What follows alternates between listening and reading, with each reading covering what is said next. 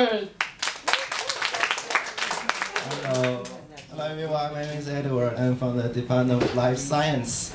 Okay, first I do really have to say sorry to John because I didn't do well on the SAA job for him while he was delivering her speech. And as an evaluator, I do remember that you have to gonna present your speech with the PPT. I think as an evaluator, I should tell you to put it in the computer in advance and check it while it works on the computer. Oh, okay. It's my fault. Okay. And as an evaluator, I think you really did a good job on your C2 project.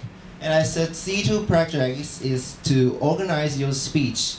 And as a well-organized speech is that you have to have an opening, and then a body, and then a conclusion. And I think John really did a good job on the opening. That he just showed up what he is talking about, what he is going to talk about, just the word abstraction, and then put out a picture about Picasso that tell us everyone what is the abstraction meaning in general. And then he just brought out that his new concept of abstraction after that. It is really a good opening to your speech. And then the body, and I think you really show your confidence while you are delivering your speech. Although you really didn't make lots speech in TM, but as we know that John is a keynote helper, right? Like he really have an confidence standing on the stage to deliver, to say what he wants to say.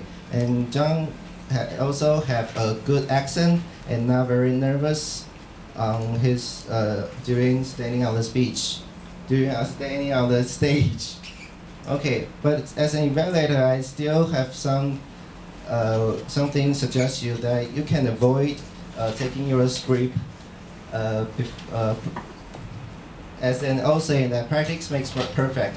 You can practice much more and try to remember everything, or just write something detail or an outline in your speech of your speech in a small card that you can take instead taking a large A4 script.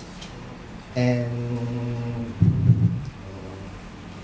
okay, as the C2 manual says that a well-organized speech is to make the audience easier to understand and easier to remember and it